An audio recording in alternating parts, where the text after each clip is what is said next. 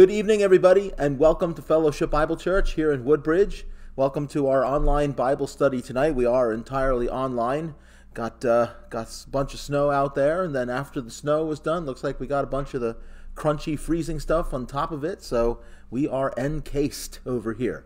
But we did get some shoveling in, and so we were able to at least safely walk into the building here tonight, but the parking lot's still all covered up and everything. So, good thing we have this option here, right? Just from wherever you are, just to tune in and join in. And if you have a Bible, I hope you do, open it up to Acts chapter 3. We're actually going to pick up right where we left off with our sermon on Sunday, pick up the tail end of Peter's message at the beautiful gate, inside the beautiful gate at the temple, and take it on into the first few verses of chapter 4. Just pick up the immediate aftermath of what happened in that sermon, okay? So, welcome. So glad all of you are here. Got a lot of good things to talk about here in God's Word tonight. But first, let's pray. All right? Let's turn to the Lord, everybody. Here we go. Our Father in heaven, dear Lord God, thank you so much that even when the conditions outside make traveling and getting together unreasonable, we're still able to meet like this. Thank you that your word is still able to go forth. You just seem to be increasing, Lord God, the opportunities that we have to put your word out there for people to hear, and the people of our church, even other people who may just tune in to listen. And we are so thankful for that, Lord God. We bow before you tonight. We come into your presence solely because of Jesus, and only in the name of Jesus, your only begotten Son. We know, Lord Jesus, you, the Son of God, God in the flesh, you came and you gave your life for our sins. You shed your blood and died, and you rose from the dead. Hallelujah. You ascended back to the Father. You sent your Holy Spirit. You continue to give your Spirit to those who believe on your name. And we rejoice, Lord God, because there isn't salvation anywhere or in anyone else. Certainly not by our own works, by our own religion, by our own perceived goodness or anything, Lord. We all fall so far short, but because of your grace and love, most holy Yahweh, most holy Lord God, there is salvation, and we thank you for it. And now we can read in your word here and be reminded of kind of the beginning of the church, Lord God, and how you first began to preach the gospel to people. And there's just so much for our instruction and for our reminding and for our encouragement to just stir up more love for you and more zeal for doing your will and more worship of you. And we pray, Lord God, as we read and consider your word tonight, that you would teach us and lead us and guide us. In Jesus' name, Lord, we pray. Amen. So, in the beginning of chapter 3 here of the book of Acts, we see Peter and John, and they're on their way to the temple, as we discussed on Sunday, for the hour of prayer, one of the 3 daily prayer meetings the Jews had at the temple. They were going to the late one, the one about the 9th hour of the day. And as they're about to pass through the beautiful gate to enter some of the courts of the temple, there is a man who they had laid there every day, and he's a man, we're told in Scripture, that couldn't walk. He was a middle-aged man, 40 years old, and he had from birth had no strength at all in his legs. And so they laid him at the gate of the temple, probably year after year after year. So even pilgrims for holidays and feasts recognized him from year to year and knew that that's who this was. And he would ask for alms. Peter and John passed by, and you know how it goes. You know, he asks for alms, and Peter gets and secures his attention, says, I don't have any silver or gold, but what I do have, I'll give to you. With the man's attention fixed on him, he says, in the name of Jesus Christ of Nazareth, stand up and walk. And he reaches out, takes him by the hand, and lifts him up, and immediately he's healed For the first time in his life, he feels strength in his ankles and his feet and his legs. And, 2 guys came to that temple gate to go in. 3 guys ended up walking in. And that fella who watched all those people walk past him day after day, year after year, now it was his turn for the first time in his life to walk through that gate. And he didn't just walk, right? He was leaping, he was praising God, and the fact that, he had done this, had gone through this, begging alms at the gate so often and so frequently, the scripture tells us everyone knew who it was, right? And so when the people saw, it's like, whoa, that's him.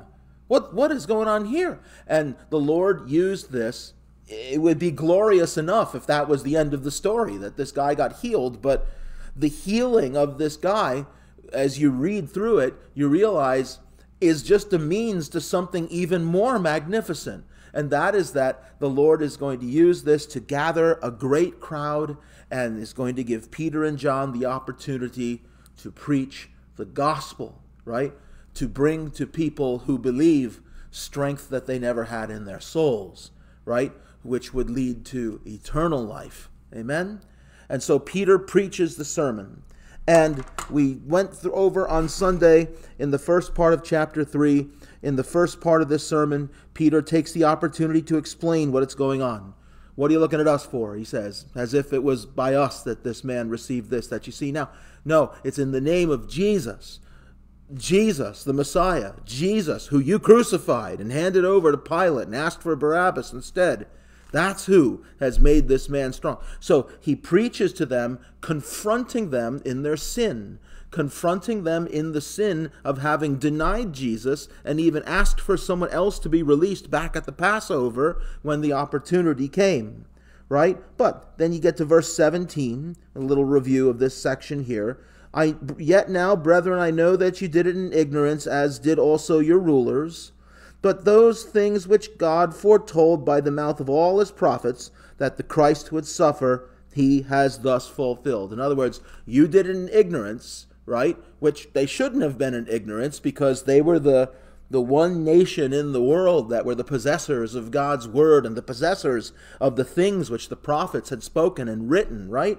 So when he says there, I know you did it in ignorance, it's not said to just let them off the hook.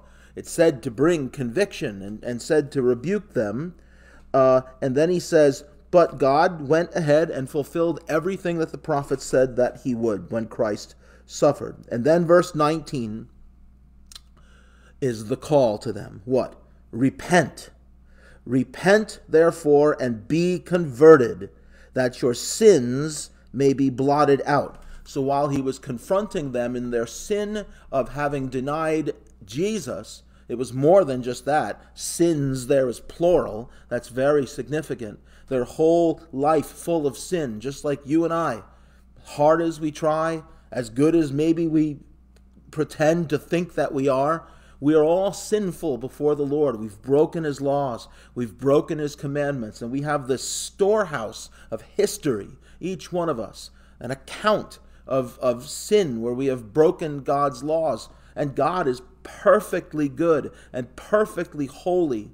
And so we're stuck in our sins before the Lord with no chance to justify ourselves. But here comes Jesus, and here's Peter preaching that the point of Jesus suffering and dying for our sins and rising from the dead is so that if you humble yourself, repent, be converted, that your sins may be blotted out, so that times of refreshing may come from the presence of the Lord, and that he may send Jesus the Messiah, Jesus Christ, who was preached to you before, whom heaven must receive until the times of restoration of all things, which God has spoken by the mouth of all his holy prophets since the world began. In other words, repent, believe, and be converted, right? That's what brings conversion, is faith in the Lord Jesus Christ. Repent, be converted, your sins will be blotted out.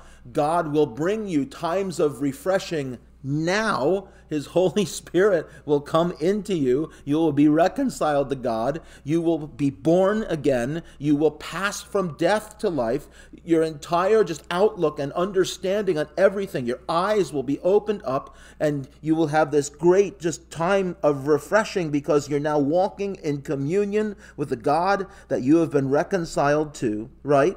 and that he may send Jesus Christ, right? So not only when someone believes are they reconciled to God, but now we fully understand and anticipate that Jesus is going to come again, and he's going to reign, and we are looking forward to that. We are eagerly anticipating all of that, which refers to here that heaven must receive him until the times of the restoration of all things, which all the prophets talked about since the world began, right? So that's the call, That's what he preached and called them to. Now, that brings us to, we went over all that last Sunday, that brings us to this point in verse 22, and there's just a few more words here in this sermon, but he does what is so important for every good teacher, every good preacher to do, and that is that he's not just speaking things that he's conjuring up in his own mind.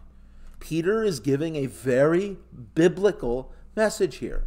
He has made reference already, as we have seen, to the fact that the prophets spoke of these things. And so what he's going to do here now is he's going to make reference to Moses. He's going to make reference to the prophets. He's even going to make reference to something that God said to Abraham way, way, way back, in the beginning of this whole epic that unfolded wherein God brought forth Jesus to bring salvation. But Peter's going to make sure that the people here understand this is the word of God that said this was going to happen. You were ignorant, but you shouldn't have been ignorant. Our scriptures foretold all of these things. This is what everybody in the world today, still all these years later, needs to be made aware of and needs to understand. The Bible is an active book. The Bible contains information that, for lack of a better way of saying it, is very much alive and at work and in play in the world. These things that Peter was preaching, these are the same things we're supposed to be making, we who have faith in Christ and know the truth. We're supposed to be making people in our own lives aware of these things as we evangelize, or even as we maybe invite people to come and to hear and to listen, or give them information to read, or contribute to ministries that are pushing forth the word of the gospel out into the world. It's still going out. So here's what Peter does. Peter goes to the scripture, and we start here in verse 22. He's still in the middle of the same message, talking to this audience at the temple inside the beautiful gate who have reacted to this amazing miracle of this fellow being healed. For Moses truly said to the fathers, the Lord your God will raise up for you a prophet like me from your brethren. Him you shall hear in all things, whatever he says to you. And it shall be that every soul who will not hear that prophet shall be utterly destroyed from among the people. Right? Now, before I go on, let's just take these all like one at a time. So the first thing that he says in this section of his message is he goes right to the scripture, and he goes right to a familiar passage, and we've made reference to this in our own preaching and teaching here at church before, so this will be familiar ground if you're used to listening to me or listening to our church, but just so you're aware of it. This harkens and actually quotes verbatim Deuteronomy, Deuteronomy chapter 18. The book of Deuteronomy was kind of the second issuance of the law, if you will, through the hand of Moses by God. Deuteronomy was given like shortly before Moses' death. And as Moses is writing, as the Lord is directing him, Moses writes down for the people that the day was going to come that God would raise up for them a prophet like himself. But he was going to be much greater and much different than Moses, because he said that you shall hear him in all things, whatever he says to you. So Moses told them this mighty prophet was going to come. What is Peter doing here? Peter is connecting Jesus to that prophecy about that prophet that would come. If you remember, back in the prologue, not the prologue, but the early part of the narrative of the Gospel of John, when John the Baptist was on the scene, in John chapter 1, it says, now this is the testimony of John, when the Jews sent priests and Levites from Jerusalem to ask him, who are you? So John the Baptist is baptizing people in the wilderness, in the Jordan River, and, the religious leaders from Jerusalem, they send emissaries to say, what gives? Who are you? What is this? And so they start asking him questions. So when they asked him who he was, right away he confessed and did not deny, but confessed, I am not the Christ. Because that's what they're thinking initially, is like, here comes another one of these guys who's going to claim to be the Messiah. Christ means Messiah. All right? So John's aware of that. And right away, John the Baptist says, nope, I'm not the Christ.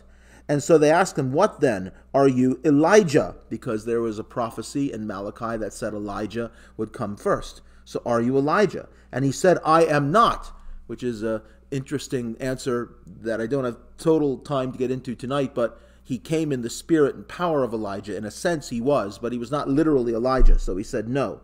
But then here's the relevant part for another day. We'll get into more of that. But here's the relevant part for tonight. They asked him, are you the prophet? Right? And when they asked him that question to John the Baptist, are you the prophet? That's what they're referring to, is what Peter is referring to in his sermon here. What Moses had said, that a prophet like me is going to rise up, and whatever he says to you, you're going to listen to him. Right? And whoever doesn't listen to him is going to be cut off. Right? So they asked John the Baptist, is that who you fancy yourself to be? Are you the prophet? And of course he says, no. Right? So, and then they ask him, who are you, that we may give an answer to those who sent us? What do you say about yourself? And then he quotes the Isaiah passage famously, the voice of one crying in the wilderness, make straight the way of the Lord. He was the forerunner of Jesus. So he was not the Messiah, and he was not the prophet. But here, now, years later, a few years later, here's Peter in this amazing time around a little after now the day of Pentecost. Some time has progressed.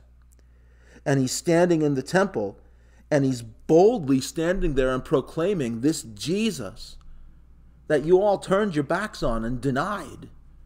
He's the prophet. He's the one that Moses spoke of.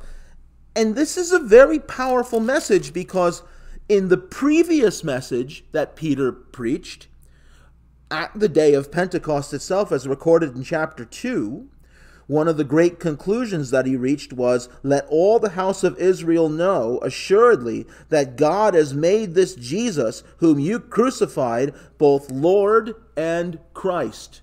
So very boldly in that sermon, Peter says, Jesus is Lord. That is a reference to his divinity. Jesus is God. And Christ, that is the anointed one, the Messiah. So Peter had already boldly proclaimed in Jerusalem that Jesus was the Lord, that Jesus was the Messiah, and now here he is tying in more of the important Old Testament prophecy concerning this one all-important central figure in the plan of God to bring redemption to people. And that is, he is the prophet that Moses spoke of. Tremendous, tremendous sermon that he is preaching here, Peter, at this point. All right, so now move on to verse 34. In verse 34, verse 24, excuse me, it says, yes, and all the prophets, from Samuel and those who follow, as many have spoken, have also foretold of these days, right? So first he goes back to Moses and says Moses spoke of the prophet. That's who Jesus is. Then he goes back to the prophets, starting with Samuel. And with Samuel, you might not have a literal, perhaps, quotation of reference to Jesus like Moses had written in Deuteronomy. But Samuel was extremely significant in the whole development of God's messianic plan, right? Because it was Samuel who had anointed Saul king of Israel. And then when because Saul was the people's choice, and then when Saul failed and was rejected by God, then Samuel was the one that God sent to who?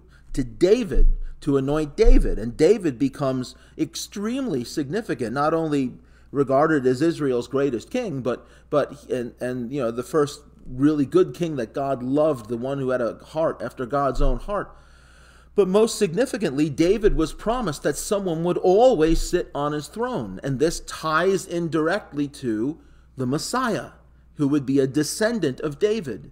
And so Peter is now making the point here that all the prophets, starting even with Samuel, who anointed the ancestor of the Messiah, David, and going through all of the prophets, and as you read through all of the prophets, there's all these references to Messiah who would come. Peter is now taking all of that scripture and tying it in with the fact that that's who Jesus was. So you see, Jesus is the prophet that Moses wrote about. Jesus is the coming son of David, Messiah, that all of the prophets talked about who was going to come. Then he tells them in verse 25, you are sons of the prophets and of the covenant which God made with our fathers, ready, saying to Abraham, stop there.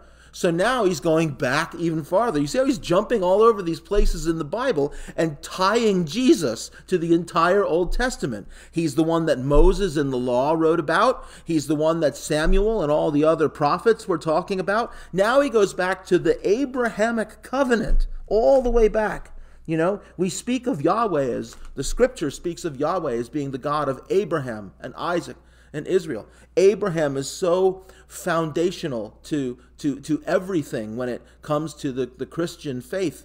It was written of Abraham that he believed God and he was accounted righteous because he believed in God. And this is the pattern for everyone who is saved by God's grace through faith.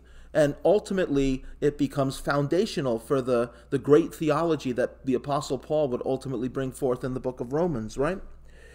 So what does he say about Abraham? Well, he quotes from Genesis chapter 22. So again, into the scriptures, making reference to the covenant with God, the covenant which God had made with Abraham, and in your seed all the families of the earth shall be blessed. And he made that covenant with Abraham, and then that covenant passed to Isaac, and then that covenant passed to Jacob, who is Israel, and that is the covenant that he made then with the nation of Israel, that in their seed, in his seed, all the families of the earth shall be blessed. Just so you know what he's talking about here, let me just briefly read to you from Genesis chapter 22, which is what Peter is quoting from, and this is part of the very famous story in the book of Genesis where God, having promised that Abraham would have a son, even in his old age, finally Isaac is born, and when Isaac is grown up a little bit, God tells Abraham, now I want you to take him to Mount Moriah and sacrifice him. And whew, boy, what a difficult test of Abraham's faith that was. But what does Abraham do? Abraham believed God. Abraham's faith in God was manifest in the fact that he obeyed God. James talks about that in his epistle. And he took him to Mount Moriah and got as far as actually making an altar, binding Isaac, putting him on the altar, and raising up the blade where he was going to make the sacrifice when the angel called out and stopped him, right? And then part of what the angel of the Lord says in that great event is this. The angel of the Lord called to Abraham a second time from heaven, and he says, by myself I have sworn, says the Lord, because you have done this thing, and have not withheld your son, your only son. Blessing I will bless you, and multiplying I will multiply your descendants as the stars of the heaven, and as the sand which is on the seashore. And your descendants shall possess the gate of their enemies. In your seed all the nations of the earth shall be blessed, because you have obeyed my voice. Right? What is Peter doing in quoting that passage of scripture here? He's tying Jesus in. He's saying that blessing of all the families of the earth that God promised to Abraham, Jesus is that as well. Jesus fulfilled all of these things. In his first sermon, Jesus is God, Lord.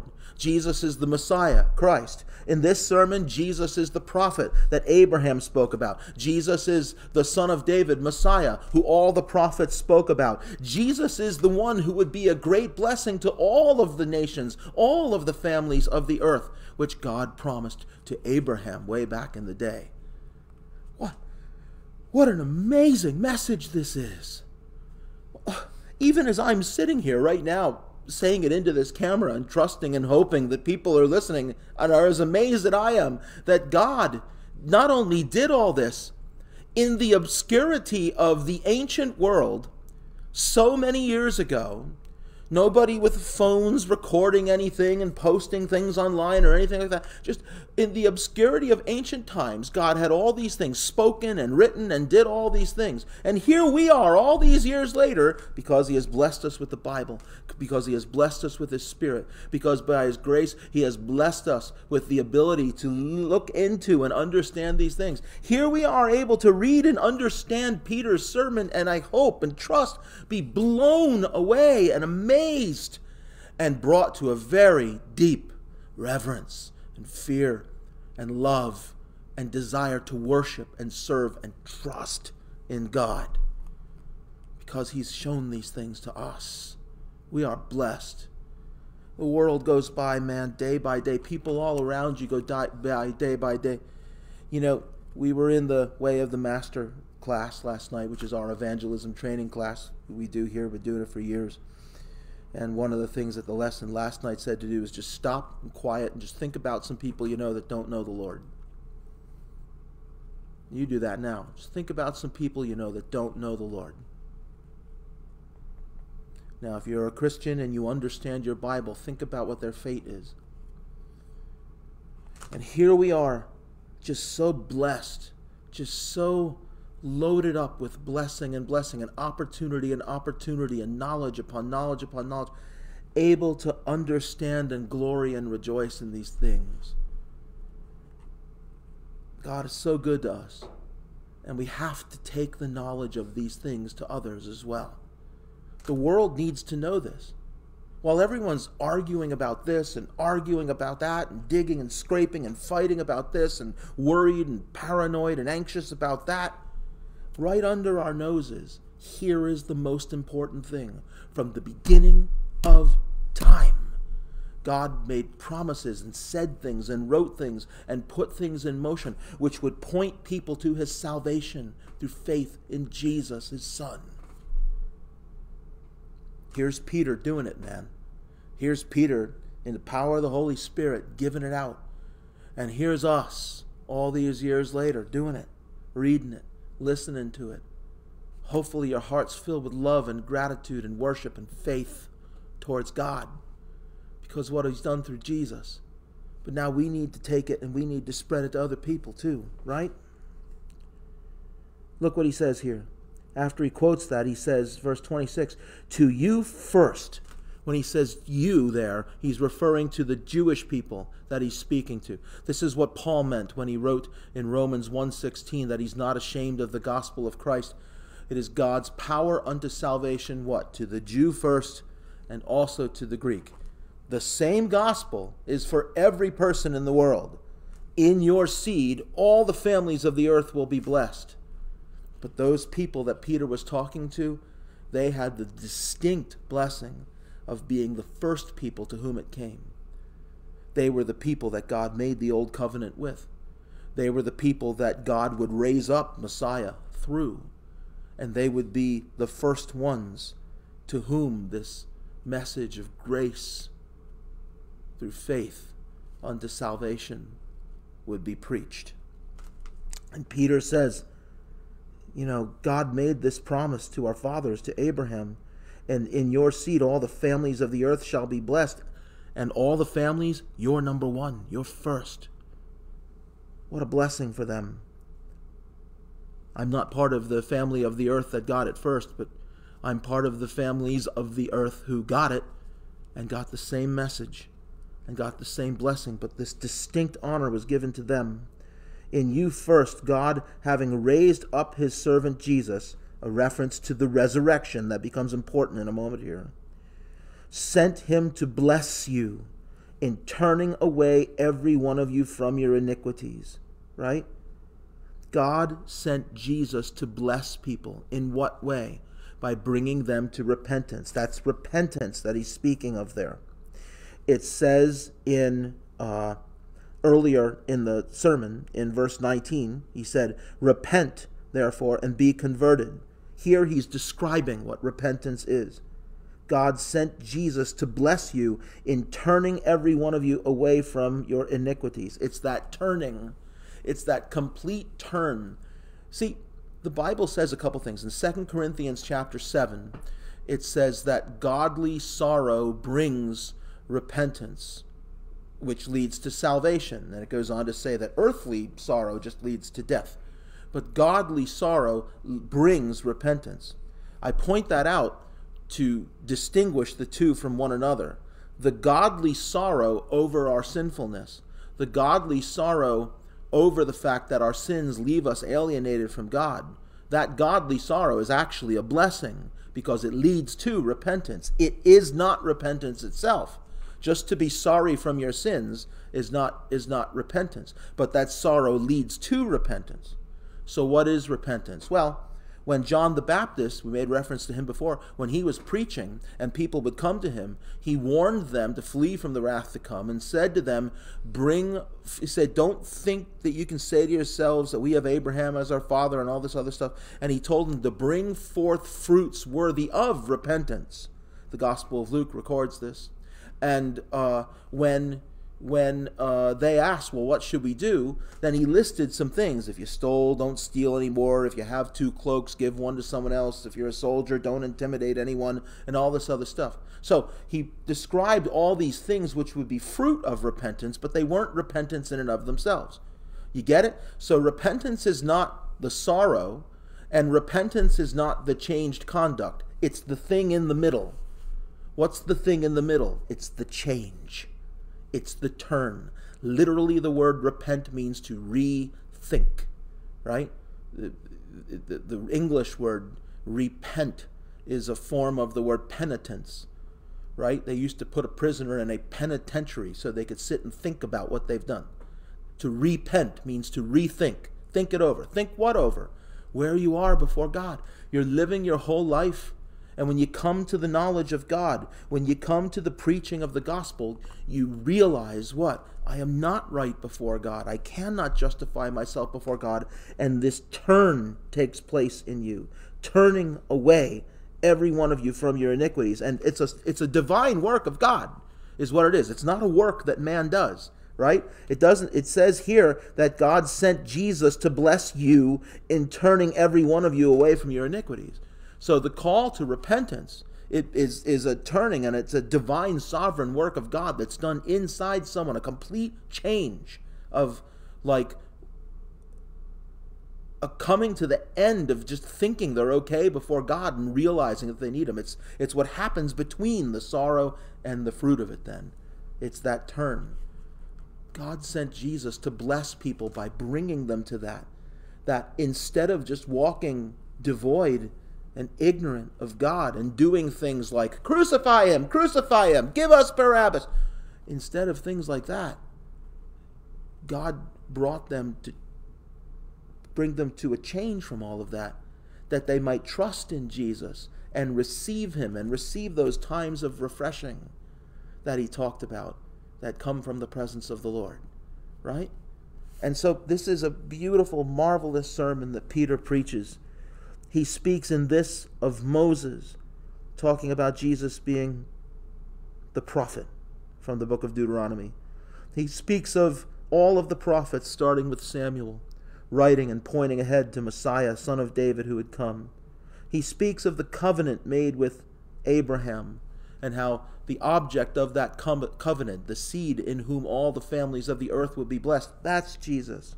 He speaks of God blessing first the children of Israel and then all the people of the world by calling them to repentance and faith and salvation. Jesus is that as well. Jesus, Jesus, Jesus, Jesus. That's what Peter was calling people to. That's what you need to respond to. And you need to have faith in Jesus, real faith in Jesus in your heart. Because that's the only way that there's any salvation for anyone. Humble yourself.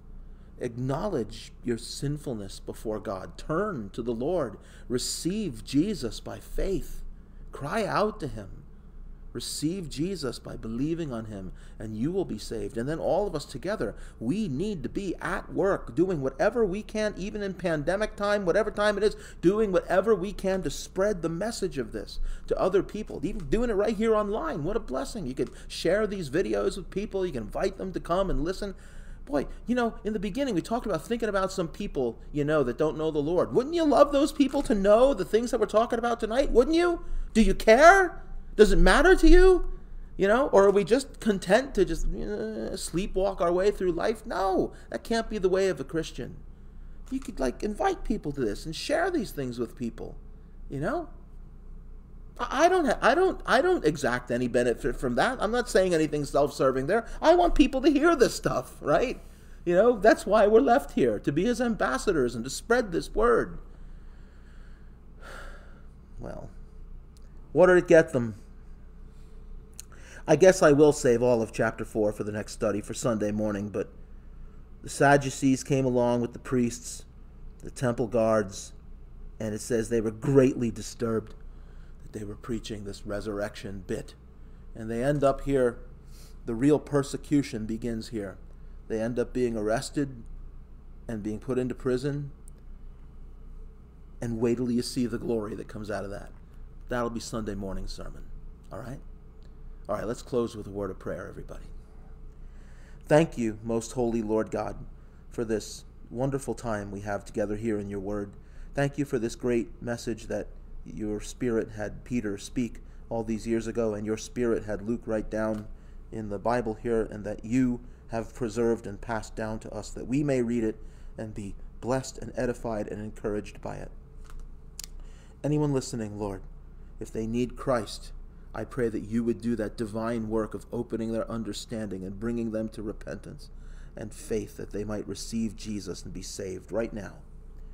And for my brothers and sisters, Lord, may we rejoice and be filled with the fire of the Holy Spirit, Lord God, to love you and worship you. And may we desire unashamedly to share these things with others in our lives. While the period that started really with Peter and the apostles doing this and continues with us today, while that period, while that door is still open, help us to be faithful and to serve you. We love you. We praise you. We thank you for your word. In Jesus' name, Lord, we pray. Amen. Amen. All right. Well, God bless you, everybody. I hope that was a good word for you. I certainly felt really good speaking it and just reminding myself of some of these things. And I just want to see these words go out to so many people. Freely you have received, freely give. Give it out, guys. Give it out. Go call them home. Call them in. Pray for them and use the word of God and call people in. All right? All right. Now listen, Saturday morning is the Women's Fellowship. I believe it is online only, and I believe between Sandra and Roberta and how they communicate with people, the word about that is all being spread and taken care of. So I think that's Saturday morning at 9 o'clock. So be ready for that, ladies. That should be a wonderful thing. Next time we will be online, Lord willing, will be Sunday morning at 10 o'clock for our service. We are open. Brothers and sisters, we are open. Come. Wear a mask. We have plenty of room to distance properly. It's been very safe all this time we've been meeting. Not one person has contracted COVID here, and we've even had a couple of people come in and they had gotten it somewhere else, and we found out later that they had it, and none of the other people that were here with them that day got it. We're trying to be safe, and the Lord is protecting us, and just want to encourage you. Come on out. Come on out, all right? And if not, listen, no pressure about it. We will be right here, and I encourage you one way or the other. Come on out, or be right where you are, right in front of whatever you're looking at and listening to, and let's all assemble and join together Sunday morning at 10 o'clock. Okay, everybody? All right. Love y'all. Thanks for being here tonight. Stay safe, stay warm, stay dry. God bless you. Good night, everybody.